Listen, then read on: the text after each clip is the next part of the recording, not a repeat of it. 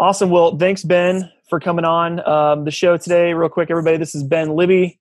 Um, Ben, feel free to introduce yourself a little bit. Tell us a little bit about who you are, what you do, and graphics formations.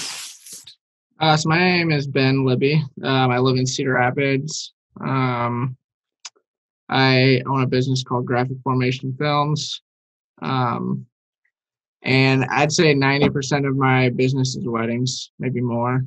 For weddings, I don't know. I feel like weddings are just a little bit different. But yeah, I've been doing that for about 2.5 years. And um, May is when I went full time with weddings. So yeah. That's awesome, man. Well, thanks for coming on. Can you share with us a little bit about what you did before you started shooting weddings and kind of how that process worked to get to where you're at now? Because how many weddings do you guys usually shoot in a year? Right now, we're averaging around 30 weddings. I think we have like 21 booked for next year, so we'll see what happens. We may get some more. But so 2 years ago, I was working for a company called Mold. It's a manufacturing company in Des Moines. And they sent me to school, so they paid for my schooling. But while I was going to school there, I had a family friend that wanted us to film their wedding. We had just bought a drone, just became certified as a Part 107 pilot. And so we're like, yeah, we'll go fly, we'll go get some shots. So I used an iPhone and a drone and filmed a wedding at, it's a wedding venue in Des Moines. It's over by the airport. I don't know what, it doesn't matter. It's super like classic building, but I filmed like 90% of it with my drone and like 10% with my phone. But after doing that one wedding, then I just, I kind of thought, man, I really enjoy doing this. So that's when I invested in some equipment. I think I had like 2 cameras. It's like the bare minimum to film a wedding. I had like 1 piece of audio equipment, some tripods, and like 2 or 3 lenses. And yeah, I think we started by offering a couple free weddings, and it just kind of took off from there. And then we just slowly, as we film a wedding, we'll get maybe another piece of gear. And then that's kind of how we built our full set right now of what we shoot on. But yeah. And you say we, is it you and your wife, or do you have another person that you work with? Yeah, it's usually me and my wife, but my wife also has a full-time job as a physical therapist. So sometimes she doesn't want to take a weekend away working. So sometimes I have other people that will help shoot with me. And they like know my style and how I like to film things. So yeah.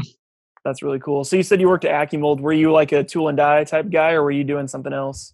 I was doing automation and robotics. Pretty much. It was pretty much like tech support for all we had to do is pretty much keep production running. So we had to fix stuff that was broken and stuff like that. That's really cool. So at what point were you, I mean, you're shooting a couple weddings here and there. At what point did the switch flip for you that, I don't have to do what I'm doing now. Like I could pursue this full time and really, like, what was that turning point for you in that process? So I mean, working for Mold, I was like going to work and then coming home. As soon as I got home, I just editing. And it just got to the point where I was like, I literally had no time for anything other than editing or work. I was doing like a lot of my business at Mold. Like I was responding to clients and stuff at Mold, doing like posts on social media. And then I think I got to a point where I was making just about as much as I was making at Mold. And so that's when I started considering, okay, could I do this full time? And then I knew I was moving from Des Moines to Cedar Rapids in May. So I was like, okay, I'll just make that when I go full time.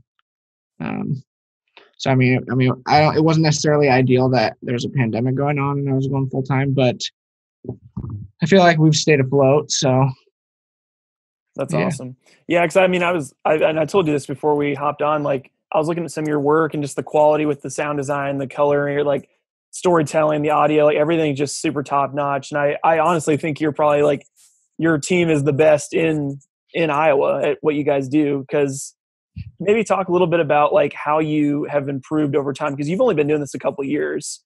Where did you learn your technical skills, and like how have you constantly gotten improvement over and over and over to get to the point where you're at now, where you're kind of more of that premier level, higher quality, higher price tag service for this type of thing? Well, first it kind of started with YouTube, just watching a bunch of YouTube videos. And then eventually I saw an ad for a course, kind of like what you have. And that was probably one of the best investments I made for my business, was just investing in myself in like education and stuff like that. Was it full-time filmmaker, or was it something? Yeah, Okay. full-time filmmaker. Yeah. And I mean, I haven't even like, I've only scraped like the main topics. Like I haven't even dove into like the corporate stuff. And because my main focus is like weddings. But I feel like I got to a point now where like I don't really have to rely quite so much on that course now that I've like reviewed it so many times. Now it's more just like tweaking things as every wedding I shoot. I'll like send a video to other videographer friends and I'll be like, hey, can you give me some feedback on this? And I have like a group chats that I like trust them to give me like actual criticism and not like butter me up. So that's very handy to have someone that can give you honest feedback. Even though sometimes it can hurt, it's nice to have that feedback system that you can trust. But yeah. Absolutely. Yeah. So tell us a little bit about that, how that looks like on a wedding day. You said you always shoot with somebody else. Maybe walk us through what that looks like. Yeah, how many people are on a crew? Do you have like a shot list? Like, what does that look like? So you just want me to go through like a typical day? Yeah, like a typical wedding day. Like how many of you are there, and kind of what that looks like. So if it's not my wife helping me, then usually I'll have the second shooter come with me like in the morning. And I actually start at sunrise. Like I know not everybody believes you need to do that. Like you start at 10 a.m., but I have this system that allows me to get kind of into this creative flow where I start with like plenty of time. Like I'm not in any rush. I start with drone shots and I just get like a ton of establishing shots, because I know usually when I start with drone shots, I'm probably not going to use the first couple shots I take. So that kind of allows me to get into my creative flow. And then I'll go and me and my second shooter, we'll get some like establishing shots of like the building. Then we usually will go and meet the bride and bridesmaids, introduce ourselves kind of so they can put a name to the face. So they're not just like, hey, dude, later in the day, like they can't remember our name. We want them to remember our names. And then we'll kind of start doing detail shots also to kind of improve our creativity, just kind of get going a little bit and get our minds working. And then I feel like once we get like the detail shots of the rings and stuff, that's when we're like full board, like, okay, now we're preserving memories. So like we're capturing the girls like interacting with each other. Sometimes we'll go and see what the groomsmen are doing. And it's a lot of just kind of like standing back and trying to capture stuff. Then we kind of go with the photographer, like how they like to capture like the mom zipping up the dress. Just kind of standard stuff that you see in wedding videos.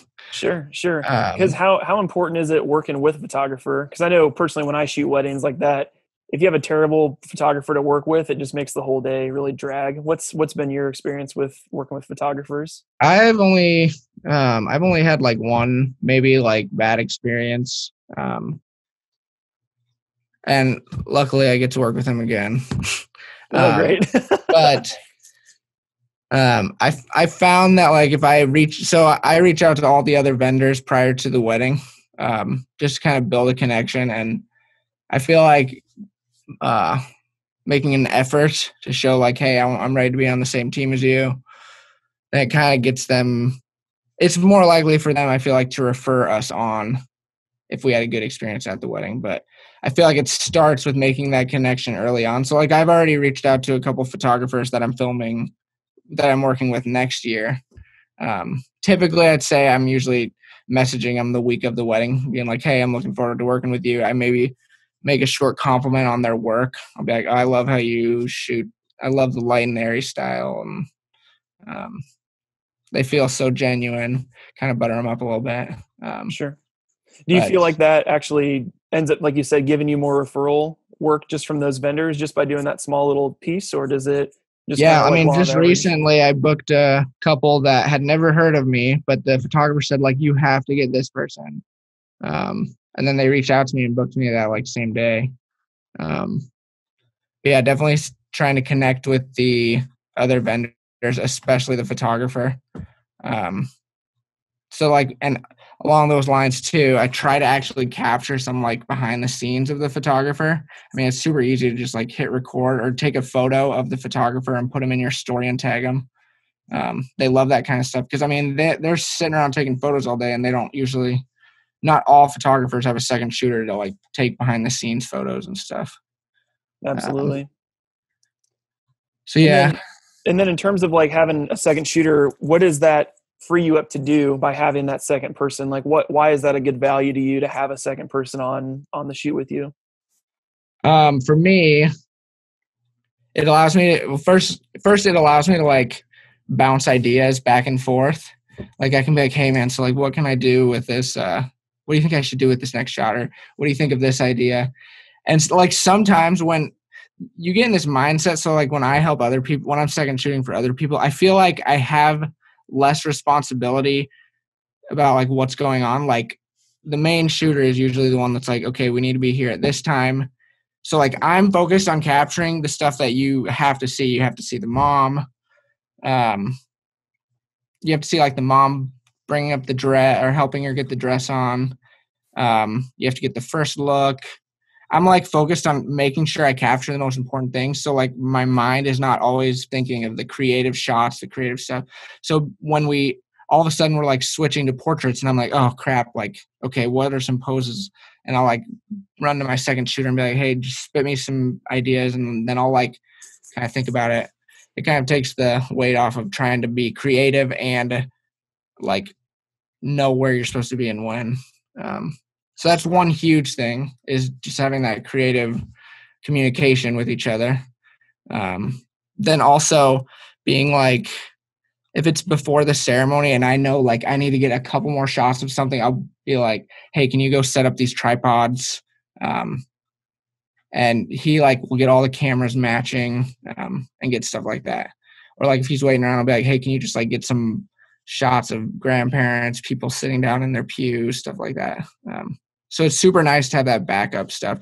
And then the backup, like having more than one angle to work with for like a first look, knowing that you have another angle to work with. Is just a lifesaver because something could happen. They could turn around the wrong way and you don't get their faces. So yeah, having that angle is huge. And like when you're during the ceremony, the most stressful part, knowing that there's somebody that's like trying to capture the groom's face, you can like focus on other things. You don't have to worry about that.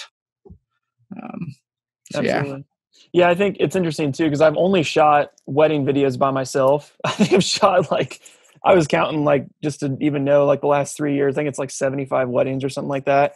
And I can't imagine like how awesome that would be just to have a second to be like, hey, get this other angle or whatever. Because a lot of times it's, and I've had my fair share of having you have the groom locked off on a tripod for his reaction and then people all stand up right in front of your camera, or it slips Exactly. focus and it's like, oh shit, now I can't use that camera angle or whatever. So I'm sure that does add the extra element of help to it. Yeah, and then like after the ceremony, being able to be like, hey, can you like they're literally leaving right now. I need to go with them on this party bus. Can you like get everything in the car and take it to the reception and maybe start getting some like detail shots and I'll meet you there. Like that's super nice. Because getting like detail shots at the reception can be tricky because sometimes they right when they get there they're entering and you still gotta deal with like lights, the audio from the DJ. Mm-hmm. So yeah, having that being like, hey, can you talk to the DJ for me? Just kind of get a connection built. So yeah, Absolutely. I've only filmed like maybe 1 or 2 weddings by myself, because of like emergency situations. And I mean, everything still worked out, but like the stress of filming it by myself made me consider, like, if I had to do 10 of these in a row, I would probably stop filming weddings. Sure. So it adds that Or, extra layer of happiness to your like to how you do it if you have other people help you. and I mean, I recommend finding shooters that are not necessarily doing it for the money, but doing it because they love doing it. I fortunately have people that I can call, that will come without, I mean, they're like, oh, dude, this is going to be so much fun. I'll wake up with you at sunrise and stay with you until we leave at 9 or 10 p.m. or whatever. So yeah. That's really cool. What's one of the coolest things that you've seen at some of these weddings that you've gotten to capture, like a special event or like a dance, like choreographed dance, or like some kind of super emotional one? Is there anything like in the last year that's really stuck out to you as like this wedding was like a blast to shoot, or this one had like a really cool experience that was unique?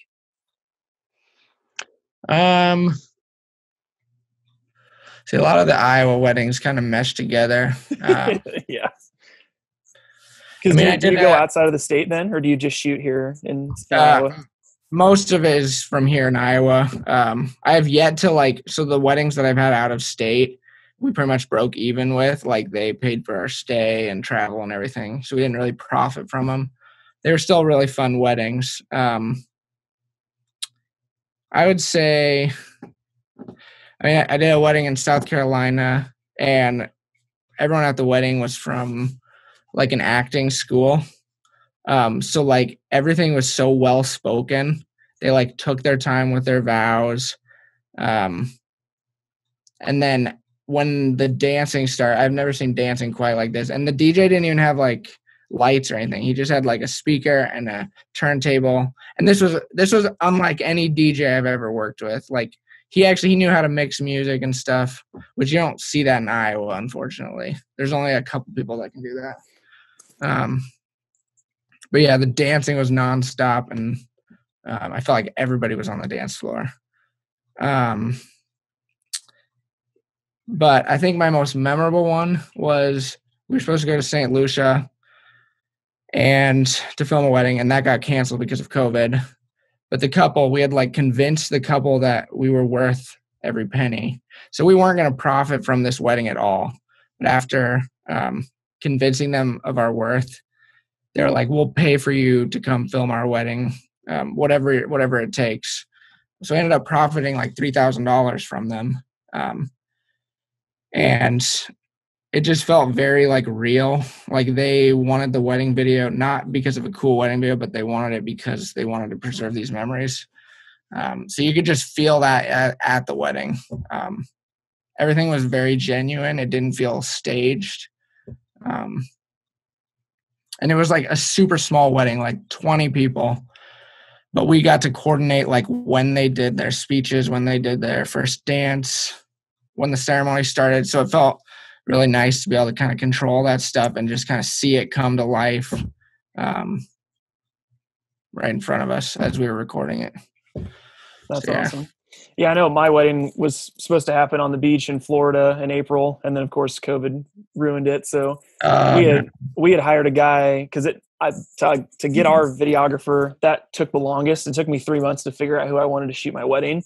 I can't imagine how hard that'd be. Yeah, because like all my friends were like, "Oh, I'll do it," and it's like I'm like not trying to be rude, but like you're not good enough, you know. Like I want somebody like really good, and then we had it down between 2 people, and we ended up booking a guy called Brandon Rice, and he's out of Tennessee. I've watched your wedding video, Brandon. Yeah, I watched that video too, Emerald Hills.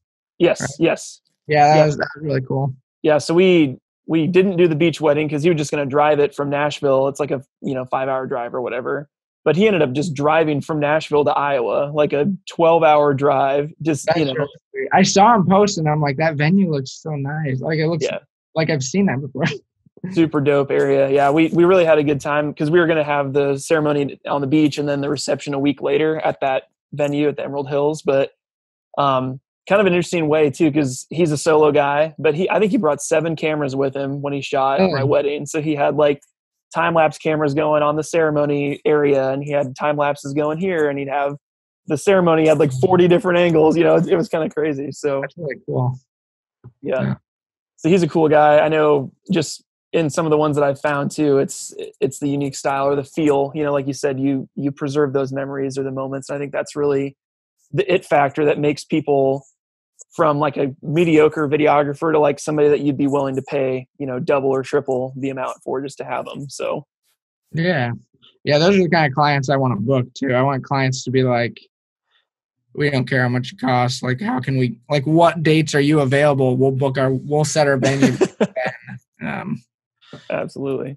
Yeah, those seem to be the most special weddings.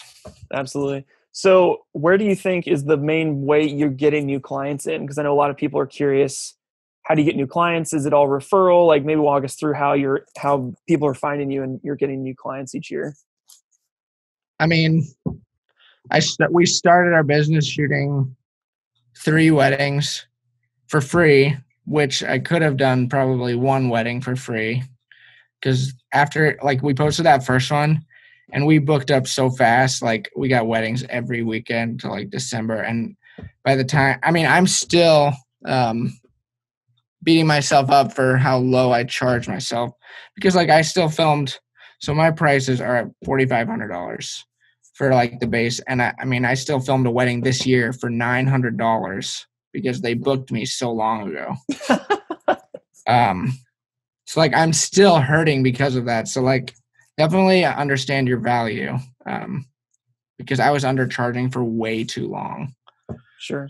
What was your point where you're like, we should really start getting up over $2,000, $3,000, $4,000? What was that point? Were you looking at other people in the state, in the region, and their quality, or were you just talking to other people and realized like, oh, this guy charges $3,000 and we have better quality? Like subjectively, what was kind of your process in getting your pricing to where it is? Because I'm sure you probably have a lot of people say that's way too much for them or whatever. But I mean, I spent like almost $6,000 on my video, so I can say that. So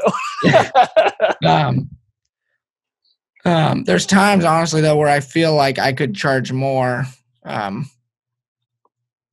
just for how much work is actually put into it. But I know I had a few people reach out to me, a couple other videographers, and they're like, dude, you're like taking all my clients, you need to raise your prices.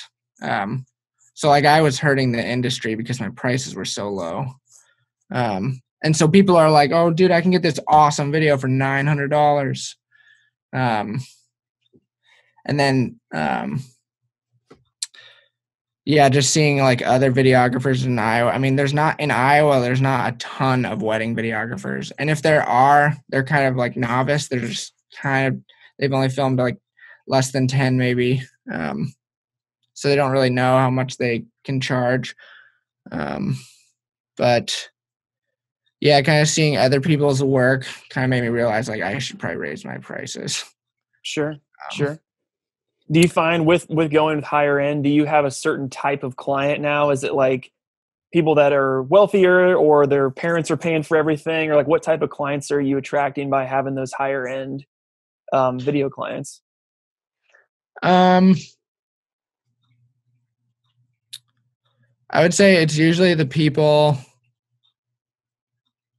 I'm finding a lot more times where like they'll reach out to me and they're like, hey, we want to book you for this date, but we got to check with the venue to see if they're available this date. So it's usually the clients that are like, they've seen my work and they're like, as they're like getting proposed to, they're like, hold on, I'm going to message Ben if he's available. No, I mean, it's usually the clients that like, they'll book their venue and then they're like booking me shortly after, just because they've like seen the videos and they love the style. But there's a few other videographers in Iowa that charge about the same that I do. So it's kind of, I mean, we compete with each other a little bit, but Sure.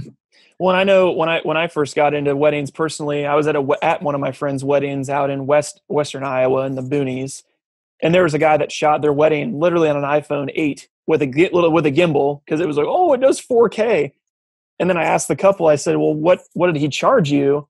He's shooting half the reception on an iPhone. And they're like, oh, it was like $3,000. And I was like, this is ridiculous. Like if he can get away with this, and I actually have legit gear and like all this other, not that the gear is everything, but it's like, you start to realize, okay, it's supply and demand, like you said. And that kind of adds to it anyway, in terms of like who you can shoot with and whatnot. So Yeah. it's really cool. So for people that are like wanting to get into weddings, what would be like your biggest advice for people that are, maybe they're shooting other industries, or they're trying to pick an industry, or they want to get into weddings? What would be your advice to those people? So I look at as, so like I haven't really dove much into corporate work. I've only dabbled in it a little bit. But the thing that I love about weddings is knowing that like I'm making something that is going to live on for generations. Like hopefully in 50 years, these couples are still like, hey, here's my wedding video, and their grandkids are watching it. So just knowing that I'm making something that's going to live on for a long time, rather than like, I don't know how long corporate work stays in the archives, but I look at it as more like, with both situations, you're like, for corporate work, you're creating art for entertainment, kind of. I guess I don't know if it'd be entertainment. You're like making art for like the present, where like with weddings, you're making art for like the future. So yeah, and also, I mean, you really have to enjoy it. Like, I mean, I when I'm sitting through like a ceremony or toast, and I feel like I can really connect with the people that are giving speeches and stuff. If they're like telling really emotional, I feel like I can like feel that. And having a second shooter, I feel like is huge, because it's just a lot more enjoyable to have somebody that you're comfortable with, like at the wedding with you. I do a ton of behind the scenes stuff. Like we'll get up and take silly photos in the morning, and tag the couple in it just to show them like we're super excited to be here. Mm-hmm. But yeah, and I feel like the connections that I've made in weddings has been really big. But yeah, for sure. Do you feel like weddings will be your forever thing, or what's kind of on the horizon for you guys as you continue to grow and book more and do all the different things you're doing? Yeah, weddings is, I feel like I'll be in weddings for a while. I think I'm trying to raise the market here in Iowa a little bit. Like I feel like I've hit a wall, but I don't know if it's a wall or if it's just like, maybe I'm on the very high end of like the lower budget like couples, where like if I went up just a little bit more, maybe I would book more higher end luxury weddings, because I feel like the weddings I'm filming, they're nice, but like I still have only filmed a couple weddings with wedding planners. And right. I feel like if there's a wedding planner involved, it's usually a higher end wedding. So I'm surprised by the fact that I've only filmed a couple weddings where there's been wedding planners. Sure.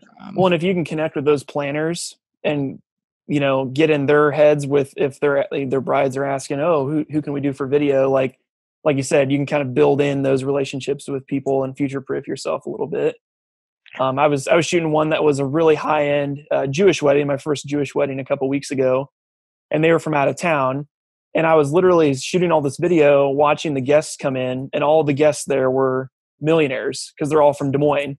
Like the former CEO of Meredith Corporation walked in. I'm like, that dude's like a billionaire with a B. I'm like, this is crazy. It's like, and they all know each other and they talk to each other. It's crazy what you can do if you just can peel one or two new clients from those ones, because you'll just continue to shoot videos for all those people in that friend group. So yeah, that's huge.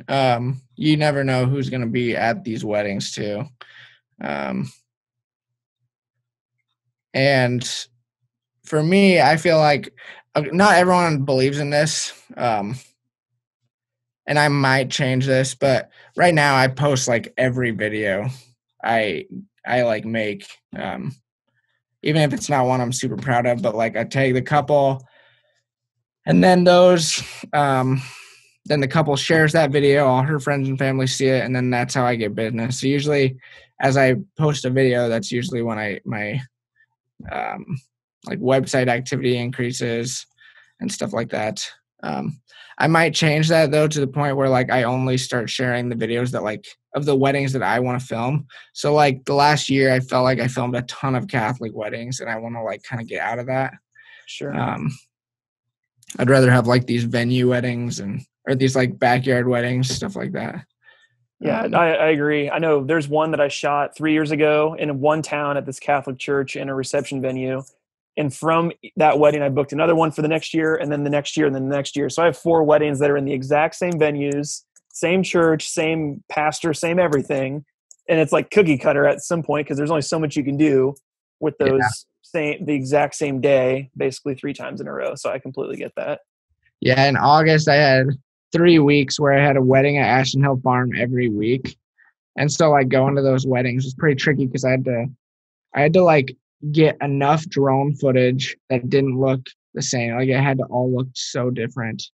And trying to film it in a way that didn't feel like every video was the same. Sure. Sure. I also feel like sneak peeks are huge. Like I honestly feel like I get more business from my sneak peeks than I do my actual highlights. And it's usually because it like the sneak peeks can retain more attention for people that don't know the couple. So for people that don't know what that is, can you just say like what is a sneak peek and when do you release it in terms of after the wedding's over? So me personally, I want to try to be the first thing that the couple shares from their wedding. So I go home the day after the wedding and this year has been different than the previous year. Like I don't dump footage until the morning.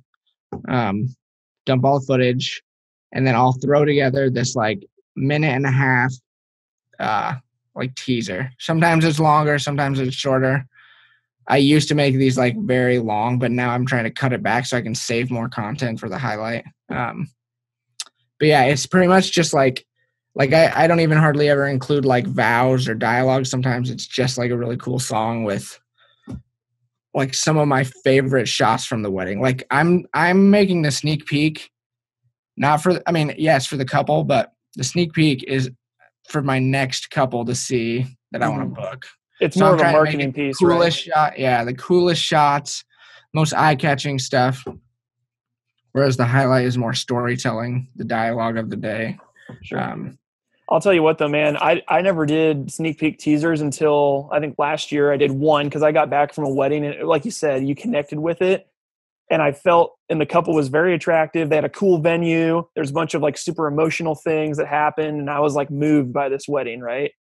And I Yeah. went home that night, offloaded all my footage. I woke up at like 5 a.m. the next Sunday or that, the day after. And I just knocked a teaser out and like in the middle of the day. And I think I got like 4 new weddings from that just because like you said, the couple hadn't even woken up from the night of craziness and they already had like a teaser to show. Like it just kind of goes to show the turnaround time, the professionalism, those types of things too. So Yeah, that sneak peek, my goal is usually to try to beat the photographer. Just because like photographers have the ability to they're dumping photos onto a thing and then they probably know these are the 5 photos I'm going to share. Like they know in their head, like I have these 5 photos, whereas video, we kind of got to throw it together. Like we got to kind of tell a small story in a video. But I think the sneak peeks are probably what get me the most business. absolutely. And sometimes no, go ahead. Sometimes on the couple's anniversaries, sometimes the couples will share the sneak peek just because they know from the previous year that it got more traction than their highlight did. And it's mostly because like the highlight, people aren't going to want to sit through like this couple's vows and the stuff that they don't really connect with. Sure. Now I will say I'm trying to like make it more engaging. I'm trying to get a little more retention on my highlights. But that's just something I try to continue to get better at. That's awesome. But yeah. Was there anything else that you wanted to share, like tips for people that are just getting into this or things that you've learned that have been like important? Like you said, second shooters are big. Sharing those teasers that's a great tip for people like to kind of think beyond getting the next new couple and that type of thing. But do you have the couple like in your contract, do you require them to share it on their page or do you have to post it first and then they reshare it? Or how do you typically go about that? Because it sounds like Facebook is your main marketing tool to get people to come to your site and inquire on your forum and stuff like that. Yeah. I don't require them to share it. I feel fortunate enough that most of the time they want to share it.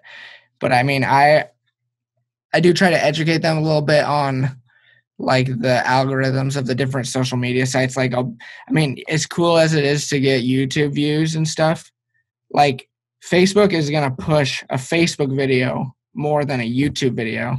So like, rather than having them share the YouTube link, I'll upload a version that I exported so that it looks the best on Facebook. I'll upload that version, and them sharing that will get me more traction than if it was a YouTube video. Because I know when you click on a YouTube link, it like opens up the Facebook browser, and it's just a hassle. Well, then it reflects negatively on your work because now you're associated with a pain in the ass hassle that you got to click and go and watch this, and then it just kind of annoys people. So I get that completely. With Instagram, I usually will send them the Instagram version over WeTransfer. Like I'll make a exported version for Instagram and I'll send them because them posting the video will get more traction than if I post it and tag them.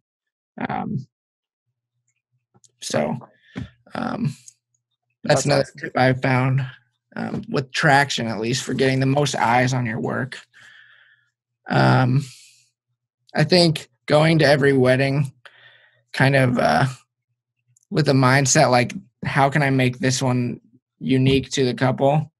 I usually try to go to weddings with like a song idea in mind. Like I like video chat with the couple at least twice and try to not necessarily talk to them about video, but talk to them about them too. Because I want them to feel like their personality is important to me for the storytelling. Sure. And also it'll make them way more comfortable with you. If you've like opened up to them in the past, then they're not like, oh, this video guy that we've only chatted with once is here filming us and we have to be like all intimate. But yeah, going in and trying to approach each wedding. I mean, you have your similar workflows. Like I know I got to capture the mom, helping her put the dress on, the first look. But like also don't be afraid to don't be so worried about the technical stuff because in the end you're preserving memories. So if the thing was shot on an iPhone, that couple is going to love watching that like moment. Even if it wasn't shot with like the best exposure. So like I usually will have a camera in hand, always ready to like hit record. So if I'm like, I walk around handheld a lot and I'll just record stuff, even though like I'll get like an hour's worth of footage and I'm like, I'm probably not going to use any of that. But there's usually like little snippets that I can pull out that usually will stand out. Absolutely. That's great, man. Well, thanks for hopping on here. I'm going to stop the recording, but where can people find you anyway, before we sign off here? Where can people learn more about you or connect with you? You can go Facebook or Instagram for Graphic Formation Films, or my website is graphicformation.com. Okay. Graphic Formation. Some people say it's Graphic Formulas. Some people say it's Graphic Formations. Just ends with N, so Graphic Formation. It's awesome. A name I hate my business name, but I'm too deep to change it. I'm just too deep. Everyone already knows the brand, so maybe we'll rebrand in a couple of years. But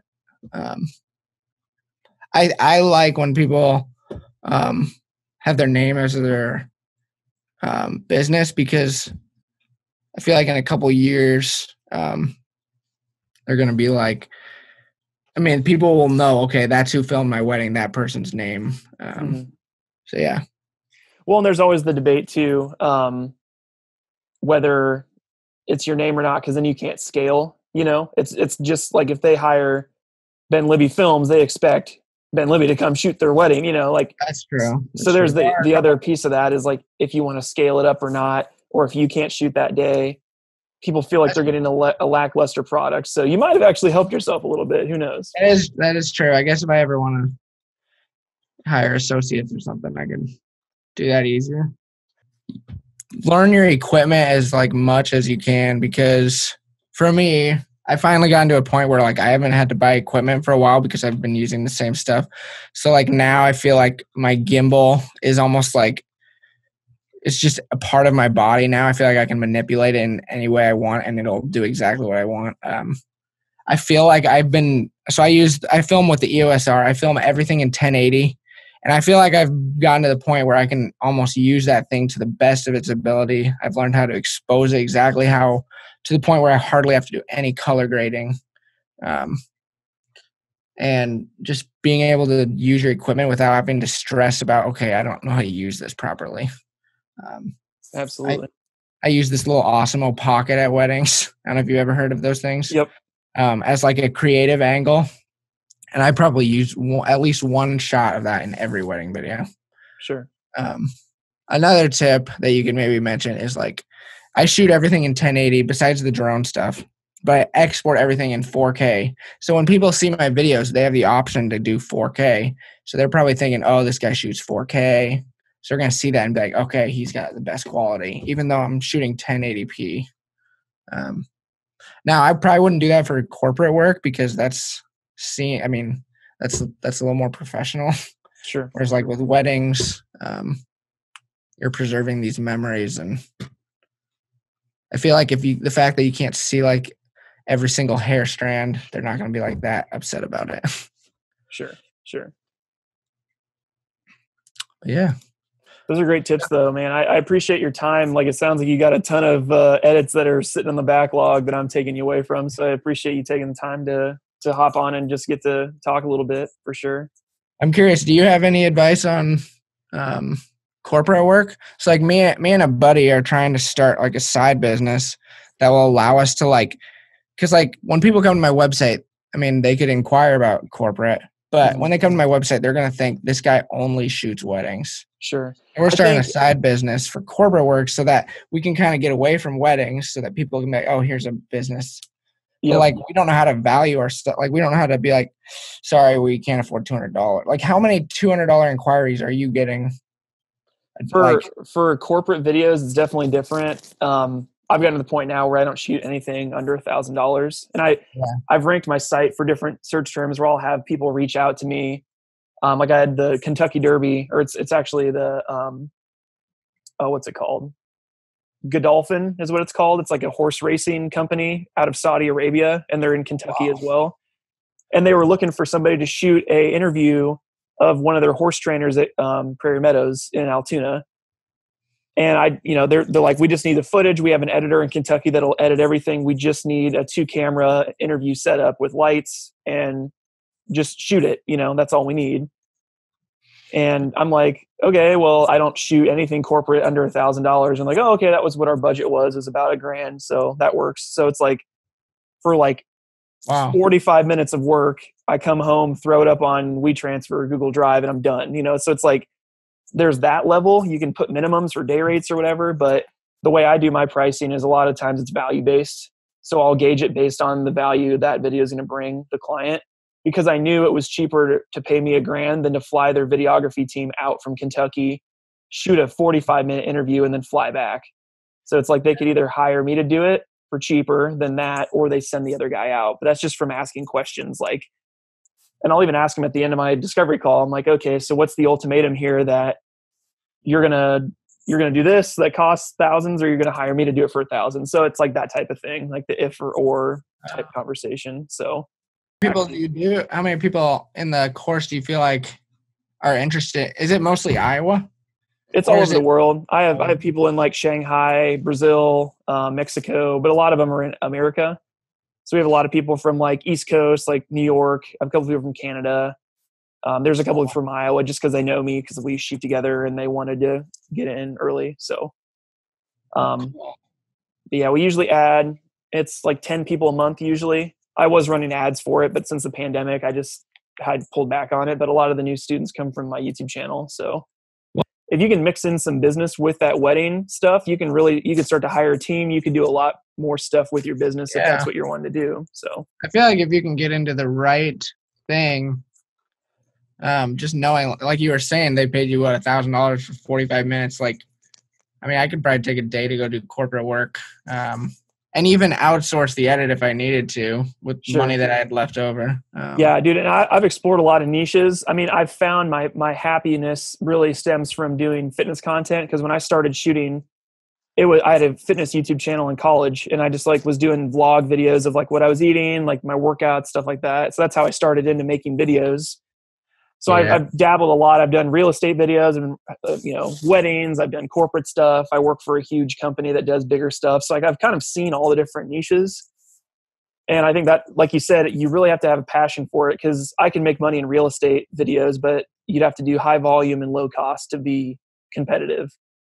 Yeah. So it's like $500 a video, but you do like 6 of them in a week or whatever to make any money. It's just, that's not what I want my life to be like. Well, cool. Yeah. I mean, you can just send it to I'll write your name down here. graphicformation@gmail.com. Okay. Do you have like a Facebook page? Yep. You can find everything. It's on solovideopro.com. I've got a free webinar there where I kind of hint at some of the stuff that's in the course, but then there's also a Facebook page, there's an Instagram page, and then we have a private members only Facebook group, which is where you can interact with all the other students in the course. And you can ask questions, like I have like email templates on how to reach out to companies, sales scripts for phone calls, like all that type of stuff. So, oh, that's cool. I've had different interviewees on. Just the group itself has some value that might be able to help you with if you're trying to get into business stuff or corporate.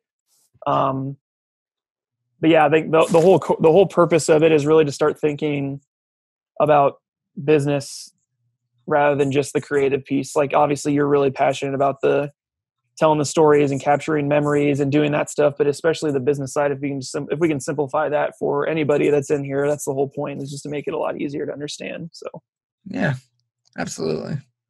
Super cool, man. All right. Well, take it easy. Have a good rest of your night, and I'll get you added to the course. Feel free to poke around and watch any videos that would be helpful to you. So yeah, I appreciate that. Thank you very much. Sure. No worries. All right. We'll see you later. See you, man.